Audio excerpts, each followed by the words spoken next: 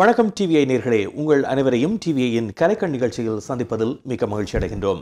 வாரந்தோறும் கலைத்துறை சார்ந்தவர்களை சந்திக்கும் இந்த நிகழ்ச்சியில் நாங்கள் ஒரு சட்டத்தரணியை இன்றைய நிகழ்ச்சியில் சந்திக்கப் போகின்றோம். இங்கிலாந்தில் இருந்து வருகை தந்து 2 குறும்படங்களை கனடாவில் வெளியிட்டு வைத்திருக்கின்ற சட்டத்தரணி சுப்பிரமணியம் ஸ்ரீகாந்தலிங்கம் அவர்களை நாங்கள் சந்திக்கின்றோம்.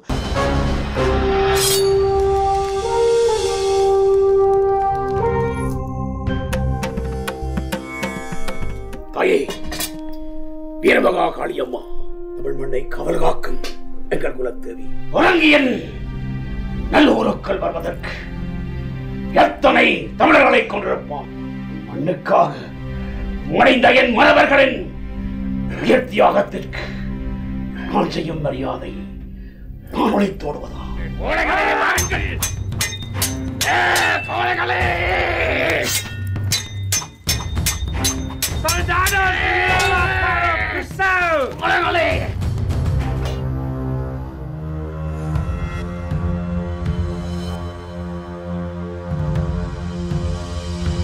நீ அடங்கி வாழ்ந்தால் பொன் அரச பதவி நீடிக்கும். அடங்கி வாழ்ந்து அரசோச்சுவதை விட உடம்பை விட்டு உயிர் போவதே மேலென்று எண்ணுகின்றவர்கள் நாங்கள். அர்த்தமில்லாது அகங்காரம் கொள்ளும் நீங்கள் அழிக்கப்படுவீர்கள். அதை நீங்கள் இப்பொழுதே அனுபவிக்கப் போகின்றீர்கள்.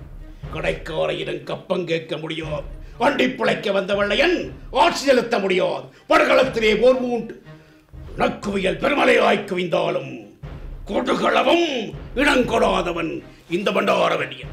வணக்கம் உங்களுக்கு. வணக்கம். ஆமாம், ஒரு சட்டத்தரணியாக இருந்தாலும் இந்த 2 வரலாற்று குறும்படங்களையும் வெளியிட வேண்டும் என்ற எண்ணம் உங்களுக்கு ஏற்பட்டதற்கான முக்கிய காரணம் என்ன? முக்கியமாக இலங்கையில் மறக்க முடியாத 2 மன்னர்களாக விளங்கிய சங்கிலியன் மற்றும் பண்டாரவனியன் இருவர் பற்றிய வரலாற்று குறிப்பாக இந்த ஆவண திரைப்படம் வெளிவந்திருக்கின்றது. இதற்கு உங்களுக்கு ஊன்றுகோலாக அமைந்த விடயம் என்ன? நான் சிறு வயதிலே இருந்து கல்லூரி காலங்களிலிருந்து ஒவ்வொரு ஆசிரியர்களிடம், ஒவ்வொரு கலைஞர்களிடம் நாடகங்களை பயின்றவன். ஆங்கில நாடகம், தமிழ் நாடகம், நாட்டுக்கூத்து, பல்வேறு வடிவங்களை கல்லூரி காலங்களில் நடித்தவன். அந்த வகையிலே ஆங்கில நாடகத்தை காலஞ்சென்ற செல்லப்பா ஆசிரியை மகாஜன கல்லூரியில், நடேஸ்வர கல்லூரியில் கலைப்பேரரசு பொன்னத்தினையும், மது கழகத்தில் சமூக சேவா காந்திய சமூக சேவா சங்க அமைப்பிலே யூனியன் கல்லூரியின் முன்னாள் அதிபர் பாலச்சந்திரன் அவர்களிடையும் இந்த நாடகங்களை ஒவ்வொரு நாடகம் 25 மேற்பட்ட நாடகங்களை நடித்தவன். இதை விட காங்கேசந்துறை இளந்தமிழர் மன்றம் போன்ற இடங்களிலே இந்த நாடகங்களில் முக்கியமான நாடகமாக எனக்கு பிடித்த நாடகம் மாவீரன் பண்டாரவன்னியன். எமது இன பிரச்சனைகள், உணர்வுகள் பொங்கி எழுகின்ற நேரத்திலே கவிஞர் காசியானந்தனின் ஆண்ட பரம்பரை மீண்டும் ஒரு முறை ஆள நினைப்பதில் என்ன குறை என்ற அந்த கவிகளுக்கு உயிர் கொடுப்பது போன்று முல்லைமணி கலாநிதி வேணா சுப்பிரமணியம் அவர்களின் மாவீரன் பண்டாரவன்னியன் அமைந்தது. அவர் கட்டபொம்மன் நாடகத்தை 59ஆம் ஆண்டு கட்டபொம்மன் வீரவாண்டி கட்டபொம்மன் படத்தை மாப்போசி அவர்களின் கட்டபொம்மன் படத்தை தழுவி 64ஆம் ஆண்டு மாவீரன் பண்டாரவன்னியனை கட்டபொம்மன் போன்ற ஒரு நாடகமாக ஒரு கதையை, ஓரளவு கதையை போன்ற கொப்பி பண்ணி தயாரித்தார். அது 64இல் நூல் வடிவம், 69இல் நூல் வடிவம் பெற்று 70களில் வீரகேசரி பத்திரிகையில் வந்தது. அந்த கவிஞர் காசி ஆனந்தனின் ஆண்ட பரம்பரை மீண்டும் ஒரு முறையாள நினைப்பதில் என்ன குறை என்ற அந்த கவியடை, அந்த கவிதைக்கு, அந்த கோஷத்திற்கு உயிர் கொடுக்கும் விதமாக என்னை போன்ற, அந்த நேரத்தில் நான் 18 வயது இளைஞன், என்னை போன்ற இளைஞர்கள் அதை அந்த நாடகத்தை நடித்தோம். அந்த காலத்தில் பலர் நடித்தார்கள். நான் ஒரு சட்டத்தரணி. இலங்கையிலே எமது இனங்கள், எமது உடன்பிறப்புகள் அல்லலுற நாம் தப்பி சுயநலத்துடன் இங்கிலாந்து வந்து சேர்ந்தேன். ஆகவே இப்பொழுது எனது கடமை உணர்ச்சியை, பொறுப்பை திரும்பி பார்த்து இந்த வரலாறுகளை எமது வருங்கால சந்ததிக்கு கொடுக்க வேண்டும் என்ற ஒரு தூய்மையான நோக்குடன் தான் எனதை செய்கின்றேன். ஏனென்றால் குறிப்பாக பிற நாடுகளில் வாழுகின்ற எமது இளைஞர்கள் அவர்களே எங்களை ஒரு இரண்டாந்திர பிரஜைகளாகவும் வெள்ளக்காரர்களை முதல் திற பிரஜைகளாகவும் கருதுகின்ற ஒரு துர்பாக்கியம் இருக்கின்றது. இந்த இளைஞர்களுக்கு என்கின்ற வருங்கால சந்ததிகளுக்கு சொல்ல வேண்டும், நாங்கள் ஆண்ட பரம்பரை ஹரப்பா முகஞ்சதாரோ திராவிட கலாச்சாரம், மேற்கத்தியர்கள் உடுப்பே இல்லாமல் காடுகளில் அலைந்த நேரத்தில் நாம் ஹரப்பா முகஞ்சதாரோ நகரங்களை அமைத்து இந்துவடி நாகரிகத்தில் வாழ்ந்தவர்கள், எம்மை நாம் ஆண்டவர்கள் துர்ப்பாக்கியமாக எம்மிடமில்லாத ஆயுதங்களை பயன்படுத்தி எம்மை ஐரோப்பியர்கள் அடிமைப்படுத்தினார்கள். அந்த வகையிலே முதலாவதாக அடிமைப்படுத்தப்பட்ட போர்த்துகீசரால் அடிமைப்படுத்தப்பட்ட சங்கிலியனையும் ஆங்கிலேயரால் அடிமைப்படுத்தப்பட்ட பண்டாரவன்னியனையும் நான் எதிர்கால சந்ததிக்கு காட்டு நோக்கிலேயே செய்தேன். இதனை திரைக்கு கொண்டு வருகின்ற பொழுது என்னென்ன சவால்கள் உங்களுக்கு இருந்தது? ஏனென்றால் ஒரு மேடை நாடகத்தை பயிற்சியை முடித்து மேடையேற்றி விடலாம். இவ்வாறான ஒரு கதாபாத்திரம் அல்லது இவ்வாறான விடயங்களை காட்சிப்படுத்தி அதனை ஒளிப்பதிவு செய்கின்ற பொழுது பல்வேறு சவால்களை நீங்கள் சந்தித்திருப்பீர்கள். அது பற்றி சொல்லுங்கள். உண்மையிலே நாடகமாக நடிக்கும் பொழுது அது ஒரு இஷ்யூவாக தெரியவில்லை. திரைப்படுத்தும் பொழுது ஒரு வரலாற்று தன்மைகள் முதலாவதாக நாங்கள் சரியான வரலாறா என்ற கேள்வி ஒன்று இருந்தது. சரியான வரலாற்றின் அடிப்படையில் படம் அமைப்பதாக இருந்தால் உலகத்தில் எந்த படத்தையும் அமைத்திருக்க முடியாது. மகாபாரதம் வந்திருக்க முடியாது. மகாபாரதம் ஆளுக்கு ஒரு கதை போட்டு மகாபாரதம், ஆளுக்கு ஒரு கதை போட்டு ராமாயணம். இதே போன்று எந்த வரலாற்று படங்களும் சரியாக வந்திருக்க முடியாது. ஏன்னா வரலாறு என்பது ஒரு சயின்டிஃபிக்காக ப்ரூவ் பண்ணக்கூடிய ஒரு விடயம் அல்ல. மக்களுடைய அபிப்பிராயத்திலும் தகவல்களையும் பேஸ் பண்ணி உருவாகிற வரலாற்று படங்கள் 100% இருக்க முடியாது. பண்டாரவன்னியன் வரலாறு, முல்லை மனிதனால் எழுதப்பட்ட வரலாறு உண்மையான வரலாறா என்பது கேள்விக்குறி. அதுபோன்று சங்கிலியன் நாடகத்தை சங்கிலிகுமாரன் கதையை எழுதிய திருமலை ஸ்ரீகாந்தன் மூன்றியலில் வாழ்கின்றார். அது உண்மையான வரலாறான்றது கேள்விக்குறி முதலாவது.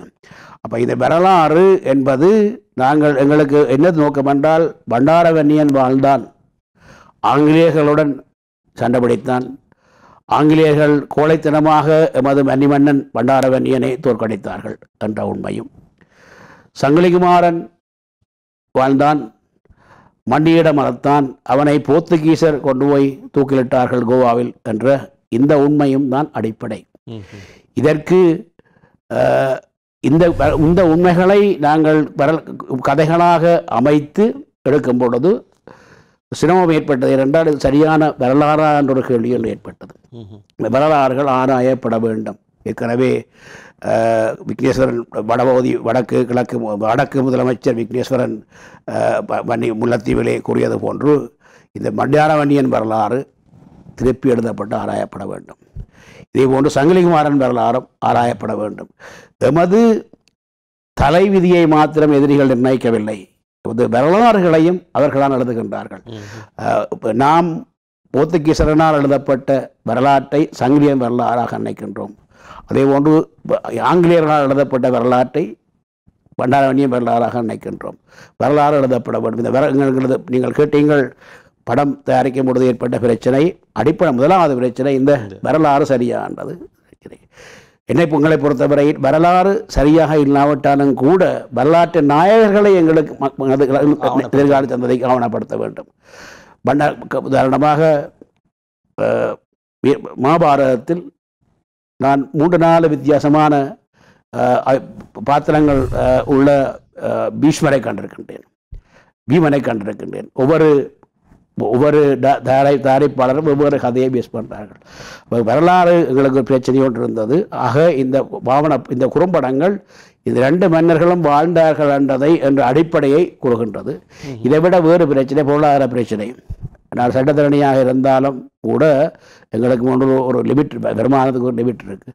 இதே போய் இந்த படத்தை தயாரிக்கிறதுக்கு காசு தரும்படி நான் யாரிடம் கேட்கவும் முடியாது. சொந்த பணத்தில் தான் அதை செய்தேன். எனக்கு ஒன்று கடப்பாடு இருக்கின்ற காரணத்தினால் என்னுடைய பணத்தை இந்த வகையிலே நான் அதை செலவழித்தேன். இதோட ஆக்டர்ஸை தேடி பிடிக்கிறது. எல்லோரும் ஃபுல் டைம் ஒர்க்கர்ஸ். இப்போ டாக்டர் அனந்தசாயன் என்னுடன் ரெண்டு பாடத்திலையும் பிரதான பாத்திரம் வகித்தவர் ஃபுல் டைம் டென்டிஸ்ட். நான் ஒரு ஃபுல் டைம் லாயர். என்னுடைய மகனும் ஒரு லாயர், அவரும் இதில் நடித்திருக்கிறார், 2 படங்களில் நடித்திருக்கிறார். இதில் வகையில் நடித்தவர்கள் ஒவ்வொரு தரம் ஏதோ ஒரு வகையில் ஒரு ப்ரொஃபஷனல்ஸ், ஏதோ ஒரு வகையில் வேலை செய்கிறார்கள். அவங்களுக்கு ஆக்டர்ஸை தேடி பிடிக்கிறது, ரிஹர்சல் எடுக்கிறது, இதெல்லாம் கஷ்டமான விஷயம். இதை தயாரித்தவர்கள் ஐ கிரியேஷன் என்கின்ற சென்னையை பேஸ் பண்ணின ஒரு சென்னையை அடியாக கொண்ட லண்டனில் இருக்கின்ற ஒரு திரைப்பட நிறுவனம் தான் அதை ப்ரொடியூஸ் பண்ணது. வெளியிட்டது அப்பா குட்டி ஃபவுண்டேஷன் என்றது. பண்டாரவன்னியன் ஆங்கிலேயருக்கு எதிராக போர்க்கொடி ஏற்றினவன், சங்கிலிகுமாரன் போர்த்துகீசருக்கு எதிராக போர்க்கொடி ஏற்றினவன். இந்த படத்தை வெளியிடுகின்ற இணுவையூர் அப்பாக்குட்டி நிலையம் ஆங்கிலேயருக்கு எதிராக போர்க்கொடி ஏற்றிய நிலையம். ஏனால் இணுவிலே அமெரிக்க மிஷன் பாடசாலை திடீரென அறிவித்தார்கள் விபூதி பூசி ஸ்கூலுக்கு வரக்கூடாது என்று. அப்போ இணுவில் இருந்த சைவ பெரியோர், இணுவில் ஒரு சைவ கோயில்கள் உள்ள ஒரு பாரம்பரியம் உள்ள இடம். அப்போ அங்கே இருந்த சைவர்கள் இதுக்கு ஏதாவது முற்றுமுடி வைக்க வேண்டும் என்று சொல்லி உடனே அடுத்த நாள் ஸ்கூலுக்கு என்றைக்கு விபூதி பூசக்கூடாது கூறினார்களோ அடுத்த நாளில் அந்த நாளில் வந்து ஸ்கூலுக்கு போகிறீர்கள் பகிஷ்கரித்து. இடுவையூர் அப்பாக்குட்டி என்றவர் ஒரு வைத்தியர், ஒரு செல்வந்தர், ஒரு வைத்தியர், ஒரு பெரிய வீடு வைத்தியர். அவற்றை பிராந்தியில் சைவ பாடசாலையாக உருவாக்கி அதுக்கு அப்பாக்குட்டி பாடசாலை என்ற அப்பாக்குட்டி வீட்டில் உருவாக்கின பாடசாலை அப்பாக்குட்டி பாடசாலையாக உருவாகி அது பிற்காலத்தில் சைவமகாஜன ஸ்கூலாகி இப்பொழுது சென்ட்ரல் காலேஜ் ஆகி இருக்கின்றது. லண்டனிலே நான் அப்பாக்குட்டியின் பேத்தியை பூட்டிய மறைவண்ணவன் என்னுடைய மனைவி. அப்போ அங்கே அப்பாக்குட்டி ஃபவுண்டேஷன் என்ற ஃபவுண்டேஷன் நாங்கள் லண்டனிலே வைத்திருக்கின்றோம். அது பெரிய அளவில் வேலைகள் செய்யாவிட்டாலும் கூட இந்த வரலாற்று நாயகர்களை மக்களுக்கு அறிமுகப்படுத்துகின்ற வேலையை இந்த கிறிஸ்தவ ஆக்கிரமிப்புக்கு எதிராக போரிட்ட நடவடிக்கை எடுத்த இந்த அப்பாக்குட்டியாரின் பெயரால் இந்த படங்களை வெளியிடுகின்றோம். தொடர்ந்து நாங்கள் பல விடயங்கள் பற்றி பேச இருக்கின்றோம். இன்றைய நிகழ்ச்சியில் எங்களோடு சுப்பிரமணியம் ஸ்ரீஸ்கந்தலிங்கம் அவர்கள் கலந்து கொண்டு தன்னுடைய இந்த 2 திரைப்படங்கள் பற்றிய விவரங்களையும் வழங்கிக் கொண்டிருக்கின்றார். சிறிய இடைவேளையின் பின்னர் சந்திப்போம்.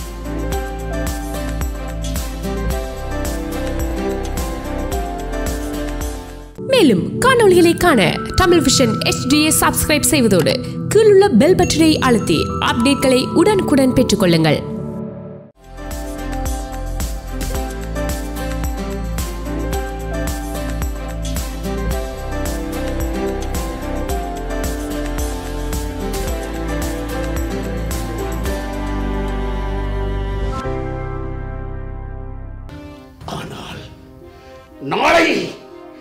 நாளை இந்த ஒரு பண்டாரவன்னியன் சித்தம் ஒவ்வொரு துளி ரத்தத்திலே விருந்து 1000 பண்டாரவன்னியர்கள் கொண்டத்தான் போகின்றார்கள். அப்போது அவர்களை என்ன செய்வீர்கள்? அன்று அழியும் அகிலையர் வச்சு சூழ்ச்சி அடிமையின் ஆதிக்கம். நேர்கள் பார்த்து கொண்டிருப்பது கலைக்கண் நிகழ்ச்சி. இன்றைய கலைக்கண் நிகழ்ச்சியில் 2 குறும்படங்கள் பற்றிய விவரங்களை நேர்களுக்காக தந்து கொண்டிருக்கின்றோம். ஒன்று பண்டாரவன்னியன் குறும்படம், அதே போன்று சங்கிலி குமாரனின் மண்டியிடாத வீரம் என்ற 2 திரைப்படங்கள் அண்மையில் வெளியாகி இருக்கின்றன. குறிப்பாக இந்த வரலாற்று பதிவுக்காக உருவாக்கப்பட்டிருக்கின்ற இந்த திரைப்படத்தில் பல கலைஞர்கள் பங்கு பெற்றியதாக சொன்னீர்கள். இதே நேரத்தில் இந்த திரைப்படத்தை நீங்கள் தயாரிக்கின்ற பொழுது இந்த வரலாற்று உண்மைகளினுடைய தகவல்களை எவ்வாறு பெறக்கூடியதாக இருந்தது? இதனுடைய நதி மூலங்களை எவ்வாறு கண்டுபிடித்தீர்கள்? முல்லைமணி அவருக்கு யாழ்ப்பாண பல்கலைக்கழகமே கலாநிதி பட்டம் கொடுத்தது இந்த இப்படியான புத்தகங்களை வரலாறுகளை எழுதிய காரணத்தால். முல்லைமணியின் படைப்பு அது 64ஆம் ஆண்டே படைக்கப்பட்டது. படம் எடுத்தது 2017 லண்டனில். அது முல்லைத்தீவில் ஏற்கனவே எழுதப்பட்ட புத்தகம். பண்டாரவன்னியன் கதையை சொல்வதில் பிரச்சனை இருக்கவில்லை. சங்கிலி குமாரனின் படக்கதையை எடுப்பதற்கு அதுக்கு சிரமப்பட்டேன். ஏனென்றால் சங்கிலியன் கதை அது 500-400 வருட கதை. அதை தகவல்களிடம் இல்லை. ஆக போர்த்துகேயர் எங்களது இந்து கோயில்களை இடித்தளித்து பெண்களை மனவங்கப்படுத்தி சொத்துக்களை சூறையாடிய போர்த்துகேயர் தங்கள் குற்றங்களை மறைப்பதற்காக திரிச்சு எழுதப்பட்ட வரலாறுகளைத்தான் நாங்கள் எமது சங்கிலியன் வரலாறாக வைத்திருக்கின்றோம். இப்போ இன்றும் நீங்கள் திருகோணமலை கோயிலுக்கு சென்றீர்கள் என்றால் சுவரிலே காணுவீர்கள் போர்த்துகீசர் சப்பாத்துக்காலுடன் கோயிலுக்குள் உள்ளிட்டு சிலைகளை உடைத்து கோயிலை உடைத்து விக்கிரகங்களை தூக்கி எறிந்த காட்சியை காணுவீர்கள். இந்த அடாவடித்தனங்களை போர்த்துகேயர் திருகோணமலை திருக்கேஸ்வரம் போன்ற முக்கிய ஆலயங்களிலேயே செய்திருக்கின்றார்கள் என்றால் சின்ன வைரவ கோயிலை விட்டிருக்க மாட்டார்கள். இத்தகைய அடாவடித்தனங்களை செய்த போர்த்துகேயர் தமிழ் கோயில்களில் உள்ள நகைகளையும் மக்களின் சொத்துக்களையும் சூடியாடிய போர்த்துகீசர் தங்களை நியாயப்படுத்துவதற்காக சங்கிலிகுமாரனை சங்கிலிய வரலாறுகளையும் தங்களுக்கு ஏற்ற வகையில் திரித்தெழுந்த வரலாறுகளை இன்று பல்கலைக்கழக லெவலில் உள்ள நமது பேராசிரியர்கள் கண்ணை மூடிக்கொண்டு எழுதுகின்ற நிலைமையிலே துப்பாக்கிய நிலைமையிலே நாங்கள் வாழுகின்றோம். இதை நாங்கள் கண்டுபிடித்து எழுதுவதொரு சிரமமான விடயம். இந்த விடயத்தை கனடாவில் வாழுகின்ற ஒரு எழுத்தாளர் நாடக புத்தகங்கள் எழுதியவர் எனது உறவினர் வீணமேந்தன் சண்முகராஜாவை கேட்டேன். அவர் எனக்கு தன்னால் அதை சரிவரை செய்ய முடியாது என்று கூறி திருமலை ஸ்ரீகாந்தன் என்கின்ற ஒரு ஆர்மோன் ஸ்ரீஸ்கந்தராஜா என்கின்ற தனது நண்பரை அறிமுகப்படுத்தினார். திருமலை ஸ்ரீஸ்கந்தராஜா திருமலை ஸ்ரீகாந்தன் மிகவும் குறுகிய காலத்தில் மிகவும் திறப்பட எழுதி தந்தார். இந்த 2 குறும்படங்களும் ஆரம்பத்திலேயே நாங்கள் கூறுகின்றோம், இது வரலாற்று குறும்படமே தவிர வரலாற்று உண்மைகள் அல்ல. வரலாறு இலக்கியம், வரலாற்றிலிருந்து இலக்கியம், இலக்கியத்திலிருந்து நாடகம், நாடகத்திலிருந்து திரைப்படம் வரும்பொழுது ஒன்றிலிருந்து ஒன்று மறுவும் பொழுது கற்பனைகளும் கற்பனை பாத்திரங்களும் சேர்ந்துதான் வரும். துரியோதனனை நதிக்கரையிலே இறந்து கிடந்தான் என்றால் இது யார் கண்டார்கள், யார் எழுதினார்கள்? இதெல்லாம் சொல்லப்பட்ட கதைகள். இதே போன்றுதான் இங்கும் வரலாறுகள் சொல்லப்படும் பொழுது எங்கேயோ கேட்ட கதைகள் கற்பனைகள் கலந்து வருகின்ற ஒரு நிலைமை. அப்போ இங்கு நான் இந்த வரலாறு 2 வரலாறுகள் எடுக்க குறிப்பாக சங்கிலி எழுதும் பொழுது சிரமப்பட்டு தான் எழுதினோம். இது ஒரு சங்கிலிகுமாரன் யாழ்ப்பாணத்தை ஆண்டான். தனது மூதாதையரான முதலாஞ்சங்கிலி திலசிலத்தை மறுத்து காக்க வேண்டிய 40 ஆண்டுகள் 1661 ஆண்டு வரையும் 40 ஆண்டுகள் வாழ்ந்த முதலாவது சங்கிலி, திறம்பட ஆட்சி செய்த முதலாவது சங்கிலி காக்கவன்னியால் காட்டி கொடுக்கப்பட்டு சில சேதம் செய்யப்பட்டான் போர்த்துகீசனால். அதில் பிற்பாடு வந்த அரசர்கள் தமது நிலத்துக்கு நிலத்தை ஆள்வதற்கு வரிசையிலிருத்தி ஆளுகின்ற ஒரு துப்பாக்கிய நிலைமையில் பின்னால் வந்து அரசர்கள் வந்தார்கள். இது சங்கிலிகுமாரன் 2வது சங்கிலி என்று சொல்லப்போது சங்கிலிகுமாரன் 1617 வந்து அதை மறுத்து போரிட்டான். போர்த்துகீசரை தோற்கடித்தான். திரும்பவும் அவர்கள் சண்டை பிடித்து கைது செய்து கோவாவில் கொண்டு போய் தூக்கினார்கள். இந்துக்கு ஆவணங்கள் இருக்கின்றன. இடையில் வந்த நிகழ்வுகள் தெரியாது. ஒரு சட்டத்தரணியாக இந்த திரைப்படத்தை எடுப்பதற்கும் ஒரு சாதாரணவராக இந்த திரைப்படத்தை எடுப்பதற்கும் இடையில் ஏதாவது வித்தியாசங்கள் இருப்பதாக நீங்கள் பார்க்கின்றீர்களா? ஒரு சட்டத்தரணியாக இருந்து கொண்டு இதனை செய்வதில் என்னென்ன நன்மைகள் உங்களுக்கு கிடைத்தன? சட்டத்தரணியாக செய்வதில் எனக்கு சட்டத்தரணியாக இருந்து செய்வதில் இந்த சட்டத்தரணி வீழதான் பாதிக்கப்பட முடிய இதால் படம் எடுக்கிறதுல ஒரு நன்மை இல்லை. ஆனால் இயல்பாகவே எனக்கு பட்டிமன்றங்கள் வழக்காடு மன்றங்கள் செய்கின்ற தன்மை நான் சிறு வயதிலிருந்து இருக்குது. இப்போ நான் இங்கே பண்டாரவண்டியனாகவும் சங்கிலிகுமாரனாகவும் நானே நடித்தேன். அந்த பாத்திரங்களை செய்யும் பொழுது அந்த பட்டிமன்றங்கள் வழக்காடு மன்றங்களில் நான் பேசிய பழக்கம், நாடகங்களில் பேசிய பழக்கம். இப்போ இங்கு ஒரு கோர்ட் சீன் வருகின்ற இடத்திலுமே விசாரணை சீன்கள் வருகின்றது. அப்போ அந்த சீன்களிலே எதிர்த்து கதைக்கின்ற அந்த முறை எனக்கு முற்பட்ட நாடகங்களிலும் இந்த வழக்காடு மன்றம் பட்டிமன்றங்களிலும் எடுத்த அனுபவங்கள் எனக்கு உதவி செய்கின்றது. மற்றபடி சட்டத்தரணியால் நாடகத்திற்கு உதவி செய்கிறதை விட நன்மை வருவதை விட நாடகத்தாலே இந்த சட்டத்தரணி தொழிலுக்கு நேர பிரச்சனை. எவ்வளவு காலம் எடுத்துக்கொண்டீர்கள் இந்த 2 குறும்படங்களையும் தயாரித்து ஒரு ஃபைனல் வெர்ஷனை வெளியிடுவதற்கு? முதலாவது 1 மாதம் எடுத்தது பண்டாரவண்டியன். சங்கிலிகுமாரன் எடுத்த பொழுதும் கிட்டத்தட்ட 2 மாதம் 1.5 மாதத்துக்கு எடுத்திருக்கலாம். ஆனால் அவர்கள் அந்த எனக்கு திரைப்படம் செய்தவர்கள் பாகுபலி போன்ற படங்களை இன்வால்வ் ஆகினார்கள். அவர்கள் அதிலே அந்த அந்த அந்த எடிட்டிங்கில் சம்பந்தப்பட்ட கிரியேஷன் தான் இந்த படத்தையும் எடுத்தார்கள். இப்போ அவர்களுக்கு வேறு சில ஆக்டிவிட்டீஸ் மெட்ராஸ் பேஸ்ட் ஆக்டிவிட்டீஸ் வந்த காரணத்தால் இது கொஞ்சம் டிலே ஆகிட்டார்கள். எதிர்காலத்தில் இவ்வாறான ஆவணப்படுத்தலில் திரைப்படங்களின் வாயிலாக என்னென்ன செய்திகளை குறிப்பாக ஈழத்தமிழர் விடயங்களை வெளியுலகத்துக்கு கொண்டு வரலாம் என்று நினைக்கின்றீர்கள்? எல்லாளன் குறும்படத்தை நான் எங்களது 3 முக்கியமான அரசர்கள், இப்போ நீங்கள் யாழ்ப்பாணத்தில் போய் மணிக்கூட்டு கோபுரத்துக்கு முன்னால் உள்ள மணிக்கூட்டு வீதியில் 3 சிலைகள் இருக்கின்றன. சங்கிலியன், எல்லாளன், பண்டாரவேண்டியன். இந்த எல்லாளன் சிலையை, எல்லாளன் வரலாறு அடுத்ததாக நான் எடுக்க இருக்கின்றேன் ஒரு இடத்துக்குள்ளே. அதுக்கு மேல் ஒழுங்கான கதைகள் இல்லை. லண்டனில் வாழ் சட்டத்தரணி செல்லத மிஸ்ஸஸ் ஸ்ரீகாந்தராஜா என்கின்றவர் எனது நண்பர், அவரிடம் கேட்டிருக்கின்றேன். அவர்தான் இந்த படங்கள் ரெண்டுமே எதிர்கால சந்ததிக்காக ஆங்கில சப்டைட்டிலோடு வந்திருக்கின்றன 2 படங்களும். எல்லாளனும் ஆங்கில சப்டைட்டிலோடு வெளியிட இருக்கின்றேன். ஆங்கில சப்டைட்டில் எழுதினவர் முதலாவது பண்டாரவேண்டியன் எழுதினது அப்பா கொடியரன் பேத்தி நாவுக்கரசி பொன்னம்பலம், லண்டனில் வாழ்கின்றவர். மற்ற 2வது திரைப்படத்துக்கு எழுதினது சங்கிலிமானுக்கு எழுதினது சில்லத்த மிஸ்ஸஸ் ஸ்ரீகாந்தராஜா சட்டத்தரணி. இப்போ 3வது கதையை அவரே எழுத துவங்கியிருக்கிறார். எல்லாளன் 2000 வருடங்களுக்கு முன்பு அனுராதபுரத்தை ஆண்ட மன்னன் வீரன் துட்டகை மனுவால் போக்கிலித்தனமாக தோற்கடிக்கப்பட்டு யானையிலிருந்து வீழ்த்தி இறந்தவர். அந்த படத்தை அடுத்ததாக எடுக்க இருக்கின்றேன். தொடர்ந்து உங்களுடைய இந்த கலைச்சேவையை தொடர வேண்டும். அதே நேரத்தில் புலம்பெயர் தேசத்தில் இருப்பவர்கள் இவ்வாறான துறையில் எவ்வாறு கைகோர்க்க வேண்டும் என்று நீங்கள் நினைக்கின்றீர்கள்? இது உங்களுடைய சொந்த முயற்சியில் உருவாக்கப்படுகின்ற ஒரு திரைப்பட பணியாக இருக்கின்றது.